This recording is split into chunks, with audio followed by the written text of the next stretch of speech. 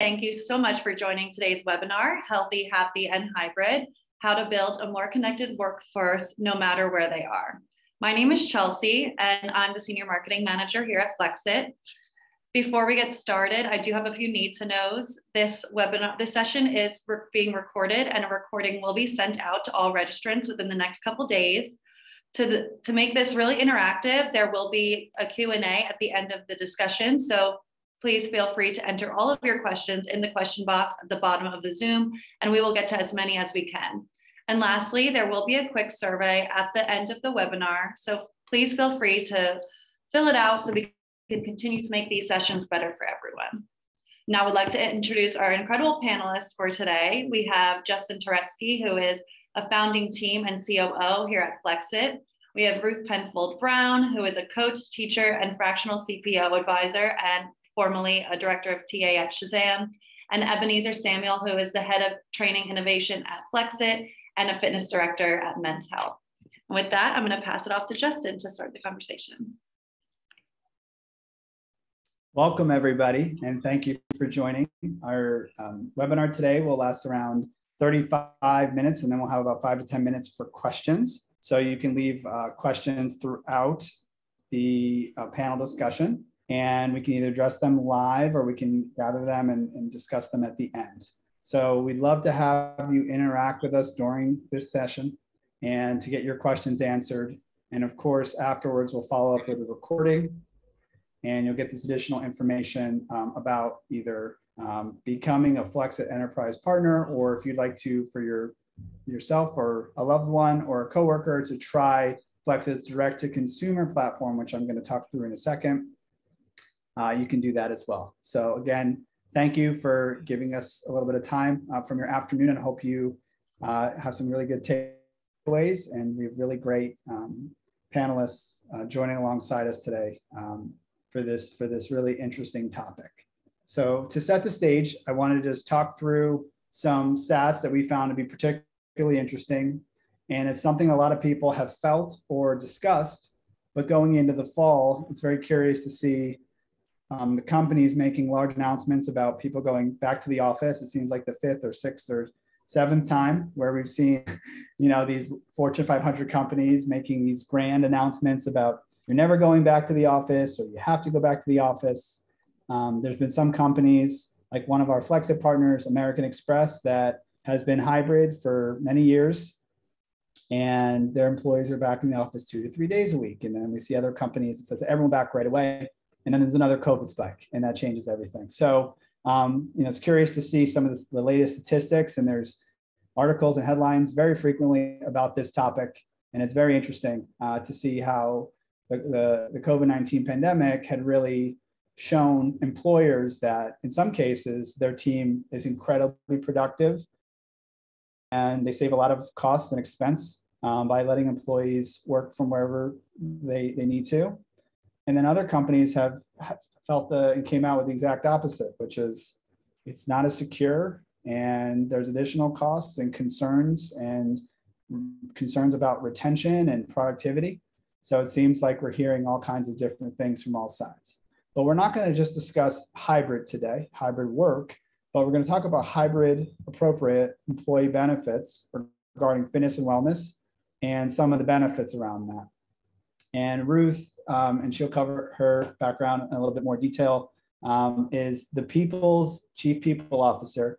And she advises and works with all kinds of companies, and has a really great background at early stage companies that have been acquired by very big companies, and building out teams, which I think you'll find her insights to be very helpful. And she has a lovely accent. So, Americans always think that, she's smarter, I'm sure. And then Ebenezer Samuel, who's been programming fitness for the nation for quite a while at Men's Health, and is a very trusted fitness and wellness advisor for FlexIt, and has helped spearhead a lot of products, enhancements to our product around innovation. So let me get into the stats. So I'll talk through these, and I want to get just a little bit more about your background, Ruth, and your reaction, and then Eb right after. So the first is 55% of employees want to work remotely at least 3 days a week. That's more than half, the majority of employees surveyed. 84% of companies said that employee health and wellness was a very important consideration in coming up with a work plan. 9% of people who were able to work remotely during the pandemic physically relocated during the past 2 years. So nearly 10% of people. And I don't know if you've seen some of those stats, but New York and California had population drops.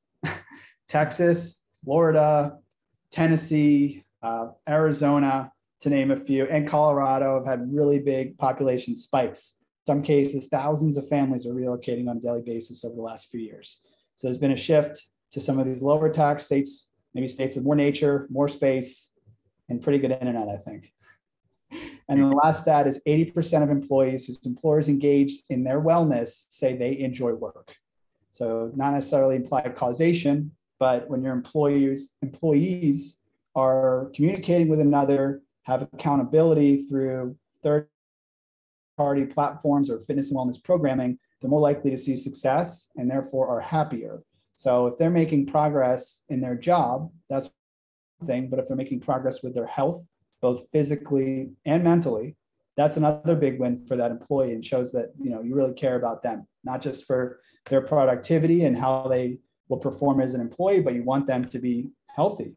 You want them to be happy, because if they're unhappy and unhealthy, they may be looking for changes, and that could mean leaving their jobs or making a change in their lives that, you know, that maybe your company doesn't allow for them to be the best version of themselves physically and mentally. So Ruth, I just want to get your thoughts on any of these stats, and if you could just tell us a little bit more about your background. Sure, absolutely. Well, thank you, Justin. I'm very excited to be here with you all. You probably can hear I do have a bit of a different accent, but probably not that rare. You've probably heard a British person speak before. So look, I've been in the people space for about 20 years, and I've built and rebuilt teams within organizations, within technology businesses like Shazam, British companies like Onfido that you may or may not have heard of. And through that, I've really understood firsthand the struggles of what it means to scale an organization and help it to thrive in lots of different conditions. I now do that independently through my own company, Pancakes and Peacocks, because having built a life for myself that actually does feel joyful, I know it's possible to create that in organizations. So I made it my mission to see whether I can help businesses to really create that for their people. But to come to your stats here, Justin, I think the thing is companies were created many, many moons ago because we needed to do things like bake bread, right? Practical things. Whereas now companies are created for different reasons. And people's reason for wanting to be part of companies has changed too. We want more from the companies we work for. We want to feel good about ourselves when we're there. We're realizing what it feels like when we don't feel good about ourselves within a company. And to talk about hybrid just briefly, it works really well when you design for it, but it can also be a nightmare if you don't, right? So if you're really intentional about the way that you craft your culture, your organization, and the kinds of offerings that you have for your people, then it can be incredibly powerful, particularly in the way that maybe you bring people together and your opportunities for doing so, as well as supporting them working from where they are. So, I mean, I'm excited about where we are from a world of work perspective right now, and I'm keen to see where we go next.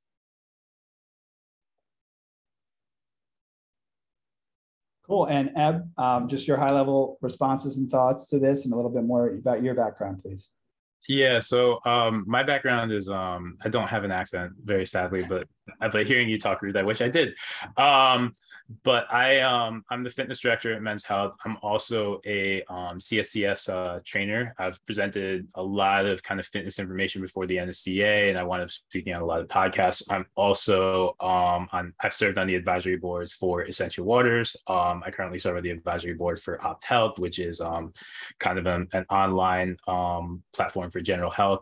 So I definitely look at it, Ruth looks at it from a corporate standpoint, and I definitely look at it from a person-to-person standpoint. I've definitely, as Justin said, I kind of program for the nation, and that I'm the guy who creates all the workouts for Men's Health in multiple levels, in our magazine, on video, everything that goes on our social channels, everything that's there is kind of put out for me. In addition to that, I wind up training a lot of kind of my own clients. So I've worked with Terrell Owens, I've worked with Antonio Brown, I've worked with Marcus Ware, just to name a couple of guys. I wind up with a lot of NFL guys because I have a very heavy athletic background. But at the same time, I've also trained, firemen and police officers and moms and pops and execs. So I kind of have that. I try to look at it from a personal standpoint. That's what I'm going to come at from this. It's interesting too, because as we said, it is a very, very exciting time. I'm definitely one of those people among the 55% who work remotely. And I think what we have is we have an exciting time, and we also have a time where there are a lot of things in flux, and you see it in the numbers, 55, 84% of, there's just a lot of change happening. And what happens when there's change, there's when you're moving, when your job is changing, the way things are going, et cetera. And you can't really rely on certain things. You can't rely on the work schedule. You can't rely on other pieces to kind of hold your life together. The one thing you can control, and the one thing you always have, is your body. And I think what I'm seeing in a lot of clients, what we're seeing in a lot of our readers at Men's Health, is they want to take control of the one thing that they have, especially as we kind of creep towards that R word, recession. People start thinking about, well, I can take care of myself. That's actually a discussion I had with somebody earlier today. And as there's all this change, I think the importance of taking care of yourself, of your body, of being in control of your health and fitness gets that much more important. And I think that's kind of the point where we're headed to. And I think that's what this discussion is about right now. Awesome. Thanks for that response there and telling us more about your background, Eb. All right, Chelsea, can you pull that screen down? Cool. So just ahead of our discussions, I want to just give a quick overview of the FlexIt platform, so you get an idea of what FlexIt offers directly to consumers, but also what FlexIt offers to enterprises. So just a brief commercial here. So let me just go through this really quickly. So after logging into FlexIt's account, this is what it looks like. So FlexIt has live one-on-one sessions from a variety of different modalities that you can work directly with a trainer, a nutritionist, physical therapists, and other specialties to meet your goals. And most customers will take 1, 2, or 3 sessions a week. So that's 4, 8, and 12 packs. So we've recently launched achievements. You can chat directly with your trainer. You can order nutritional products as well as equipment. You can also track your progress on your health profile. And then for enterprises, this is an example here of what our enterprise solution looks like. This is just a basic version with just simply classes. You can search by different modalities that can be specialized towards that partner brand. And then it flows into an on-demand workout library that belongs to you, your team, and your company. So it could be specific. And these classes are going to be tailored to the specialties that you would select. We could work together on based on the demographic and fitness level of your team. And we can offer a wide variety across numerous time zones. So we work with companies with 8 or 10 offices, for example, and be able to cover any time zone so that people can have at least access to multiple classes a day. And then you can level up with personal training sessions with the instructors that you've worked with. And I wanted to just show a new design here for some additional features we'll be rolling out on our enterprise platform. So you can see here, it still has the main elements, but now community is more a key piece of this experience. So you can see here that there'll be a ranking of the amount of times and sessions and classes that different clients and colleagues of yours have participated in. And you could also see the recordings in a more searchable, easier to navigate library. And then within this, there's more account management and communication among people on your team so that they can be even more engaged with the platform. So cool, that's just a high level introduction there. So I want to ask my first question to Ruth. So how do employers empower their employees to prioritize their own health? Just as a high level, what are some ways that companies can do that? Yeah, absolutely. Well, first of all, it would be remiss of me not to say that wellness is an inside job, right? So we can't, as employers, force other people into their own wellness journey. But what we can do is provide them some inspiration to start to think about what their own path might be, and to start to think about what they might need in their own toolkit. But the other point that I really need to make is, as employers, your culture can either support that or override it. So any work you do on well-being can be completely sort of smashed to bit pieces by the energy of your leadership team and the way that they approach things. So the leaders have to lead by example, particularly with wellness. They have to show the employees that it's actually okay to have boundaries. And they really can't be in cognitive dissonance. So that's where we say one thing and we do something else, right? Because there's many employers, and I see this all the time, saying, yes, we prioritize your wellness. And then when somebody tries to do that, they sort of smack it down, right? So, and there's nothing that erodes culture faster, but because as humans, we spot this kind of dissonance really easily. And then it creates this kind of mistrust in us. And we're like, okay, maybe I'm not safe here, right? So yes, absolutely. Giving people exposure to stuff will help to empower them, but our culture has to enable them to say yes to that. Yep, totally makes sense. And I guess, Eb, from your perspective, a little different. You've worked with pro athletes and beginners.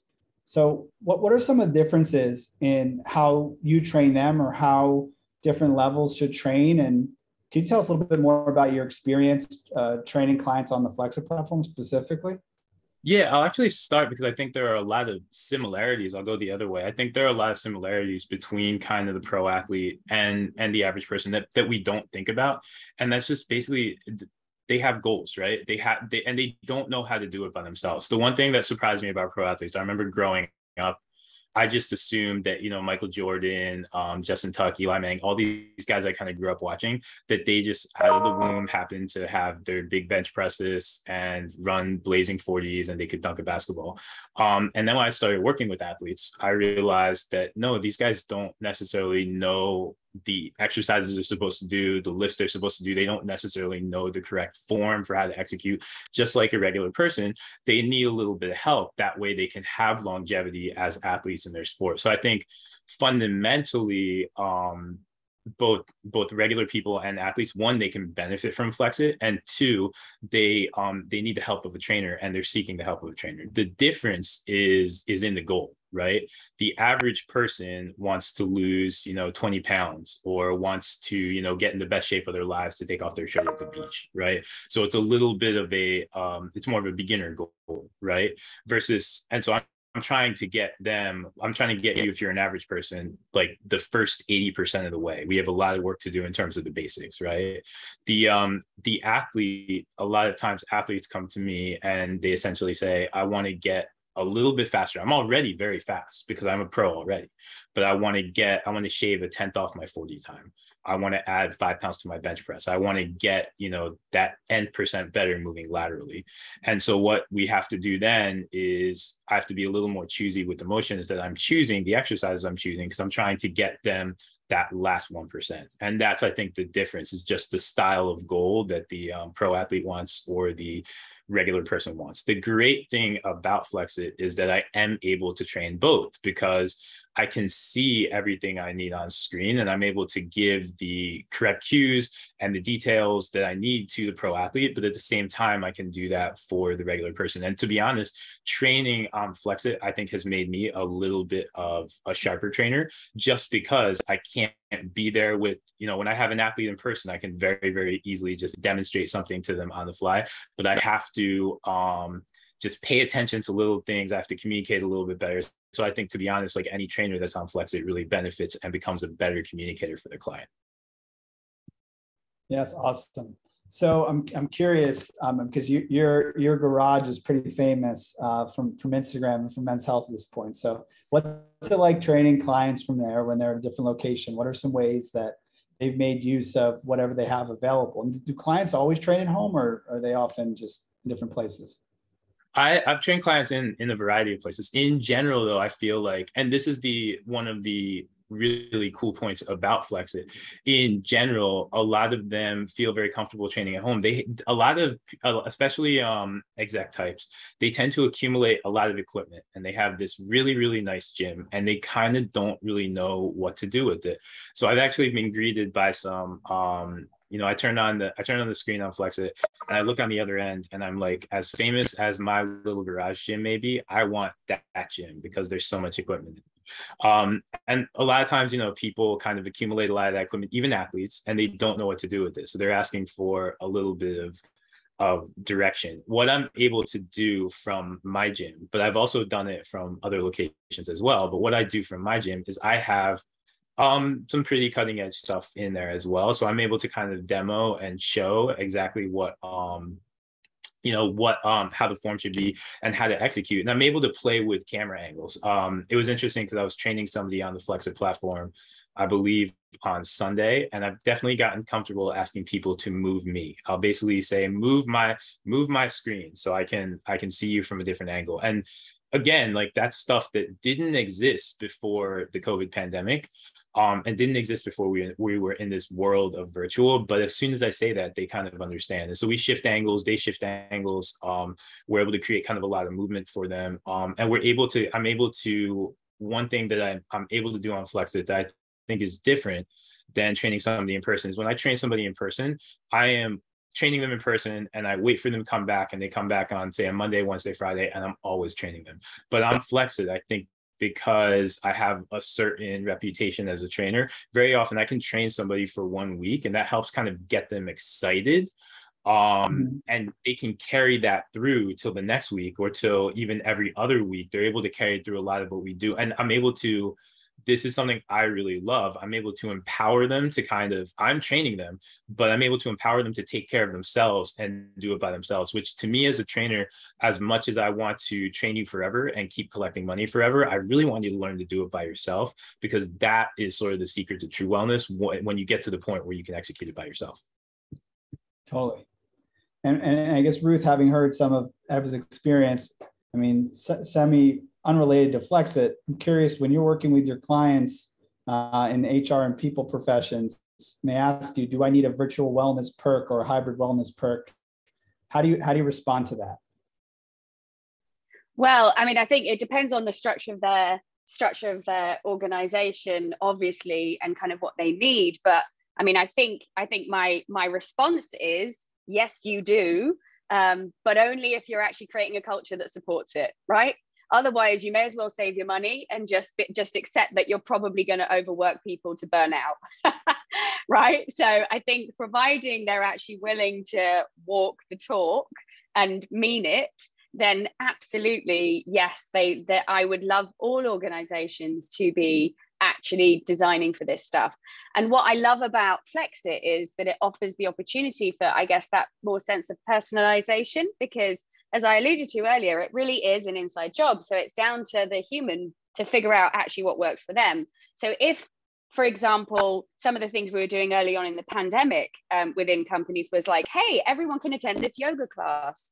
Well, that's great if that's what you want to do, or if that does, you know, for some people, the idea of yoga fills them with horror. But if that's the only thing that's on offer, then I'll just not do it. Thank you very much. So I think the more that we can start to really embrace people as individuals and give them the space to figure out a path that works for them, then we actually will stand a chance of creating companies full of people that are actually thriving rather than just surviving. Yeah, and what do you see companies doing that have a lot of these incumbent programs? Because I've heard from different employers, they made a lot of changes, whether that's like a financial credit or reimbursement to get their own products or services, because just giving a discounted gym membership that's next to HQ just doesn't really make sense anymore. So I'm curious what you're seeing that some employers have done to make adjustments for their now hybrid workforce. Yeah, well, and I think that's really important, right? Because people aren't designing for hybrid most of the time. So I'm really encouraging people as often as possible to do that, because the way that we do work right now is designed around workspaces, and we're not in workspaces anymore. So we need to think about how we communicate, you know, how we build things, what are the different things that we have available. But we also, importantly, need to create collision moments. And that's opportunities for humans to come together and see each other as human beings.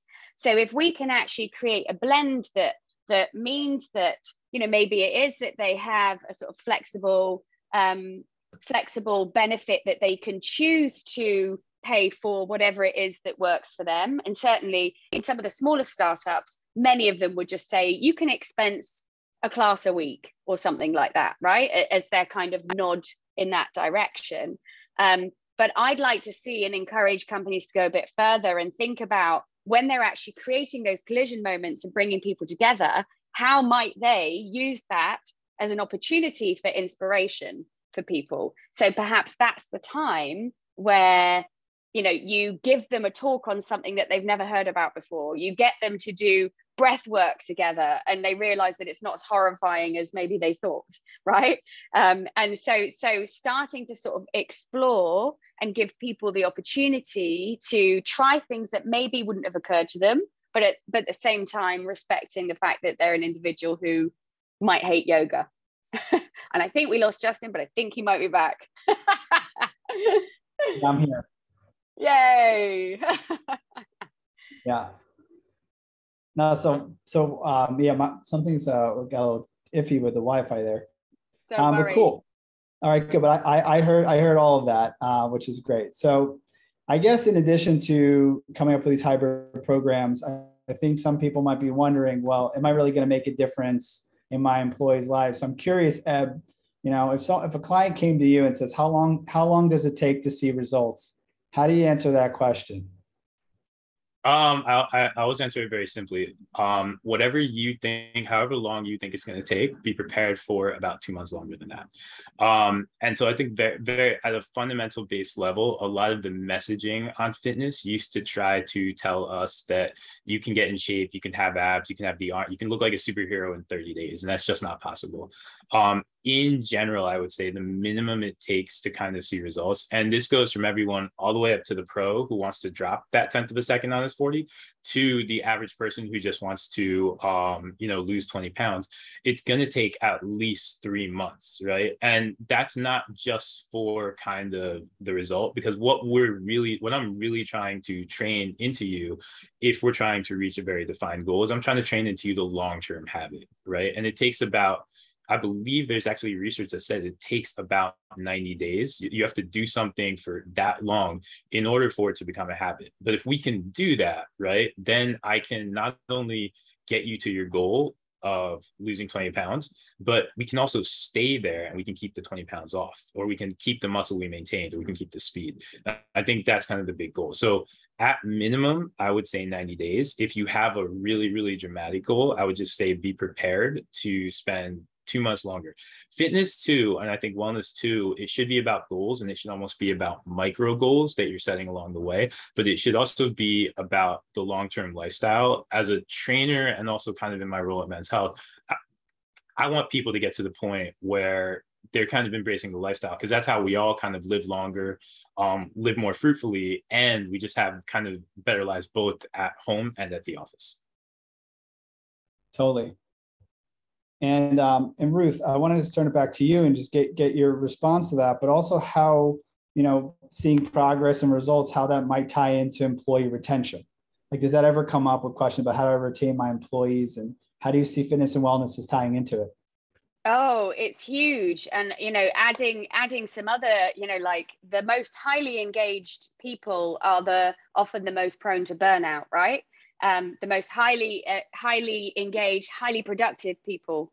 And so anytime that you are allowing those people to burn out, you are obviously removing the magic of that person from your organization for however long that's going to take to get there, right? So there's a very real business case for making that shift and for making sure that those people are supported.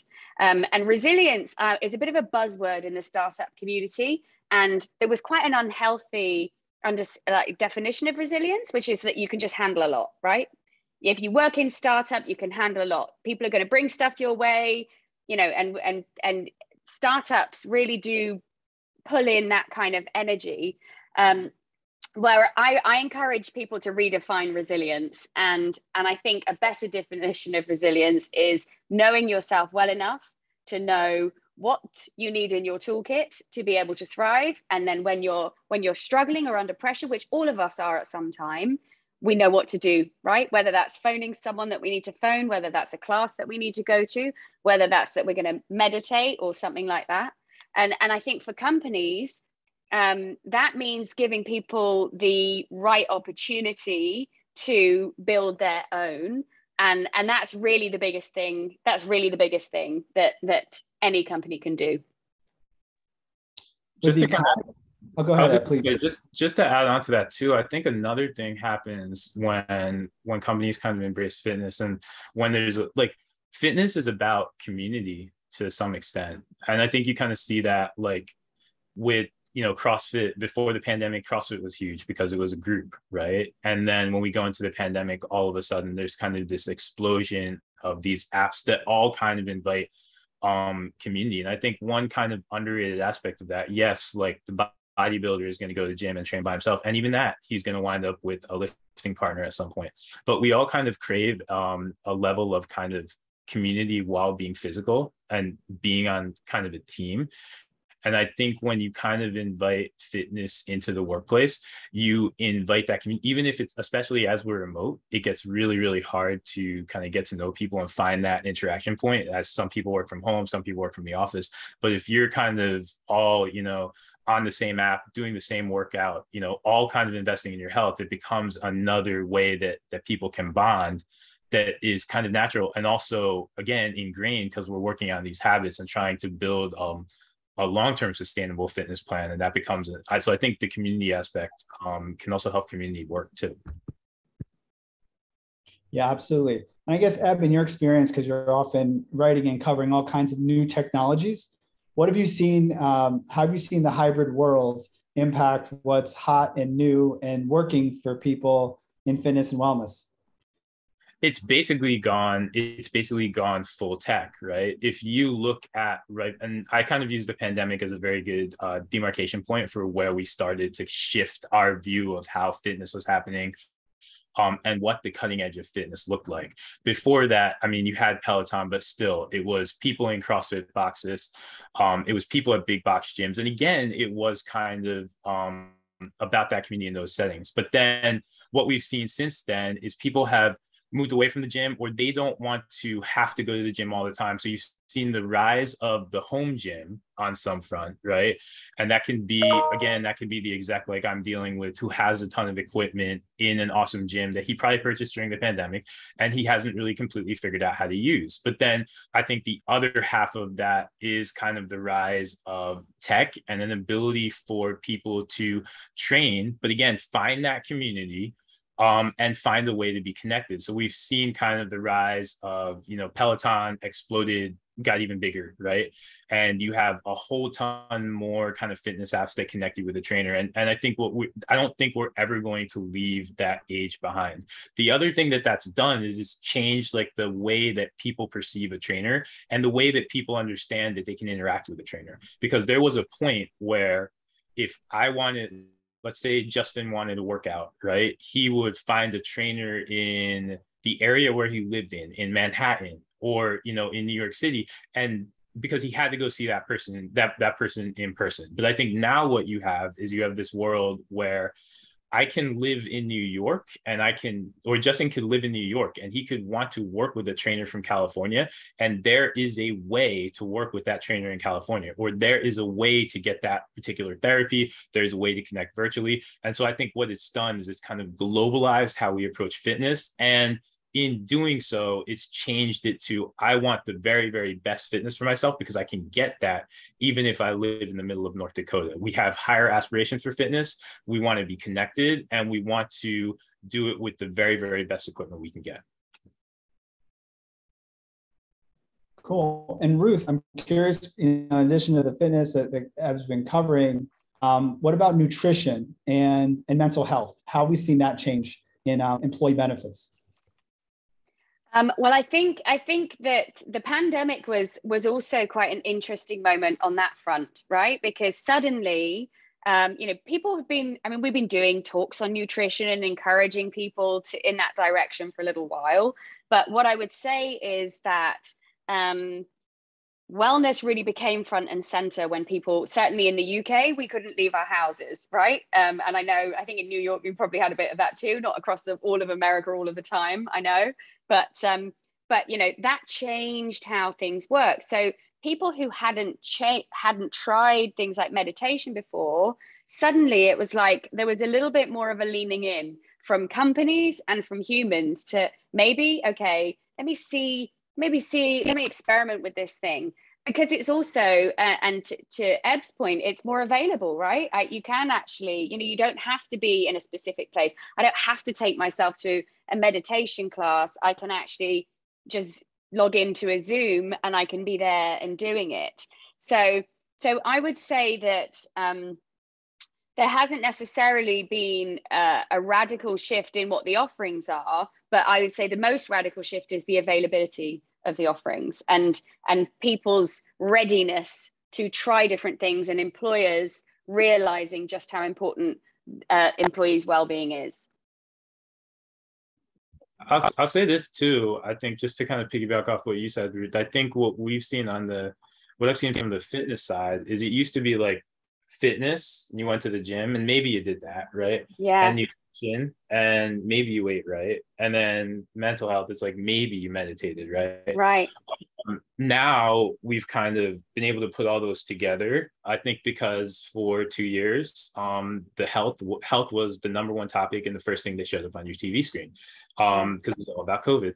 And so all of us now, instead of kind of ignoring our health, kind of understand that it's important. And because of that, I think fitness, nutrition, and mental health have all kind of become lumped into one conversation. And now you have kind of this conversation about wellness, which is a far more accessible idea than fitness. Yeah. And so I think just the way we talk about it, the fit person needs to be mentally, all there, and needs to have their nutrition on point. And I think kind of having that all dovetail together just creates another opportunity, because the workout may not appeal to me, the nutrition may appeal to me, that may be a little bit easier on my head, or the mental may appeal to me, but whatever, I'm still getting in the door. And at some point, because the conversations cross over so much, if mental health gets me in the door to start taking care of myself, I'm going to eventually touch those other two temples. Yeah, and I'd also add the structure into that, right? So I think a big part of wellness for someone is supporting them to be empowered enough to structure their life in a way that works for them, where possible. I appreciate in some jobs, you have specific hours, you have specific things that you need to do, but for most of us, we do work better at different times of day, and we are all built slightly differently. So encouraging people to become experimental and try different things and see what it means to actually build a life for yourself that can support you no matter what, right? And that's really important. And Ruth, how would you respond to the skeptic who would say, I'm their employer, I give them a paycheck, they have a job, why do I need to worry about all this stuff? It's not my business. How do you respond to the wellness skeptic employer? Okay, I've got something actually, because someone gave me a brilliant example of something just earlier this week. So four of the chemicals that we produce in our bodies when we're in love are the same ones that we produce when we're in flow state. Now, when we're in flow state, that is when our brain is operating at its absolute best. And there was a chap called Steve Kotler, I'm reading it to make sure I get it right, and he tested this by giving folks those chemicals whilst doing a puzzle. And he recorded a 500 to 700% increase in creativity in each person that he gave those chemicals to.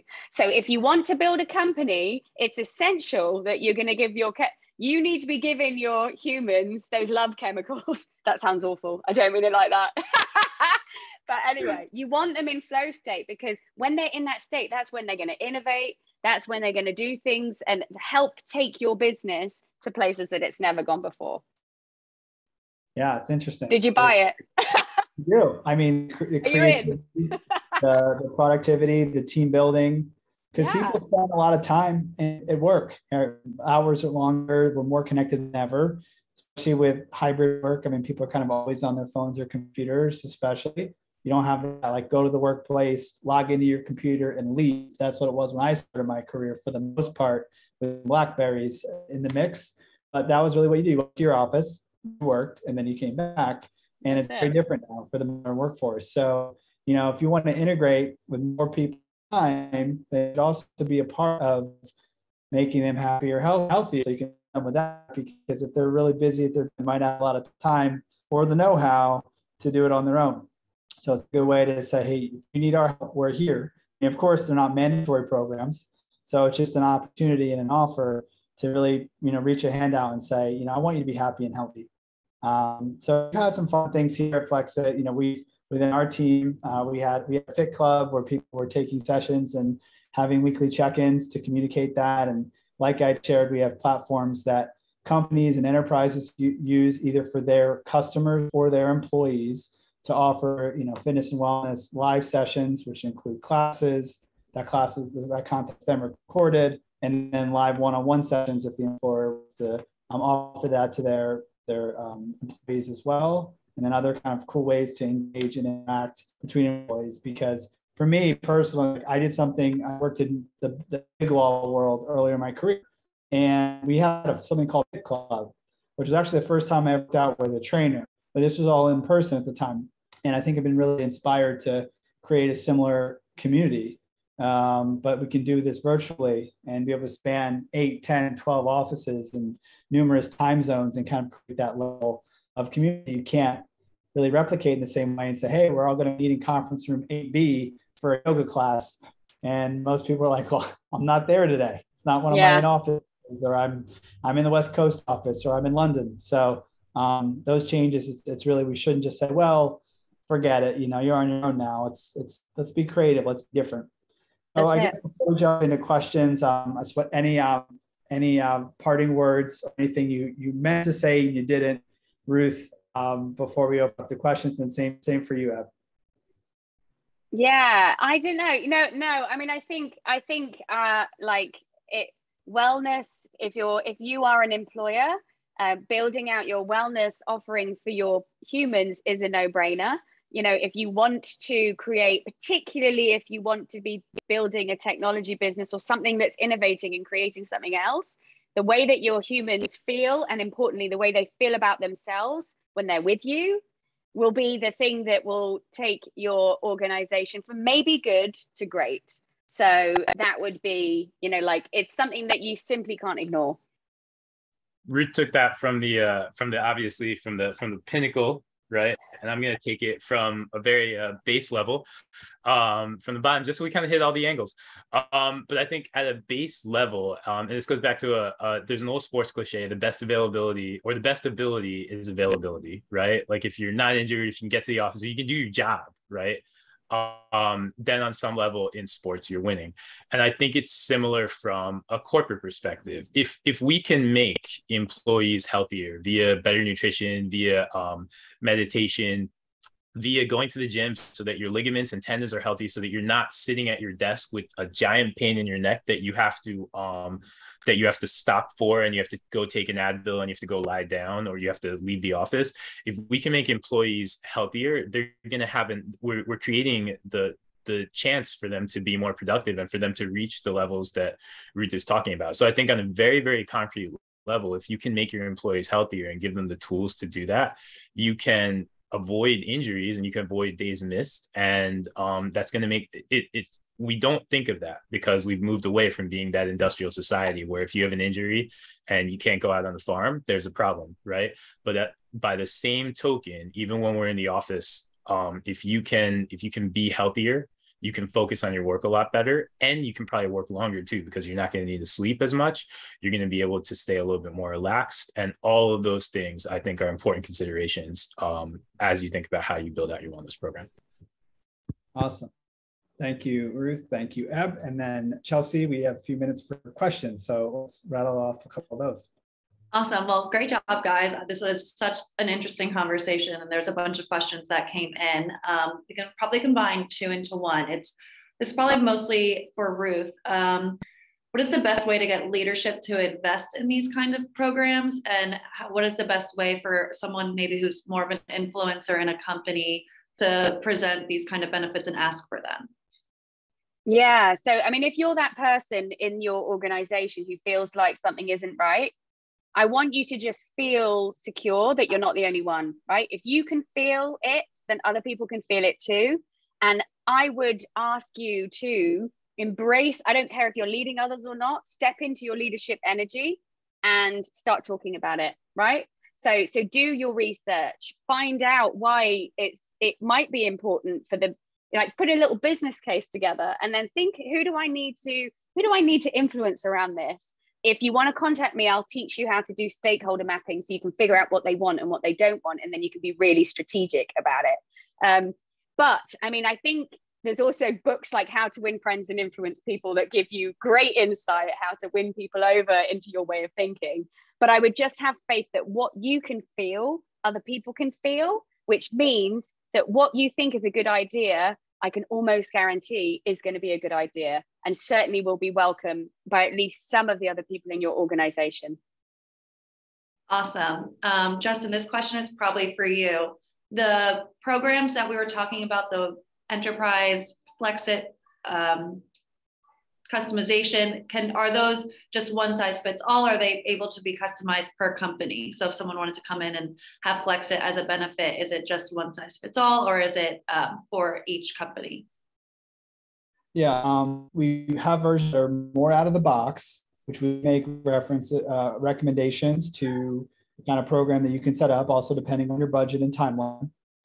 And then we also do highly customized projects that almost recognize that are the FlexIt platform in any way, shape, or form.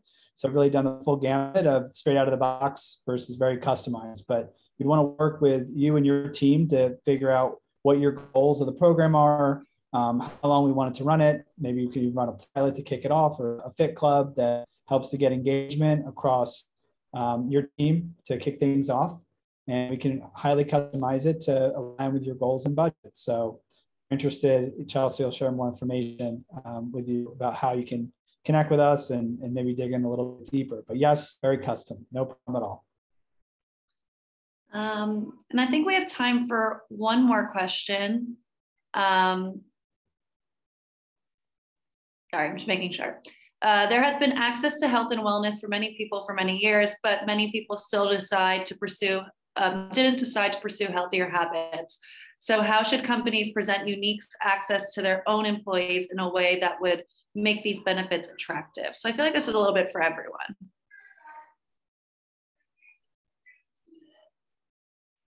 Do you want me to go? Yeah, Ruth and Eb, because I fully understand that one.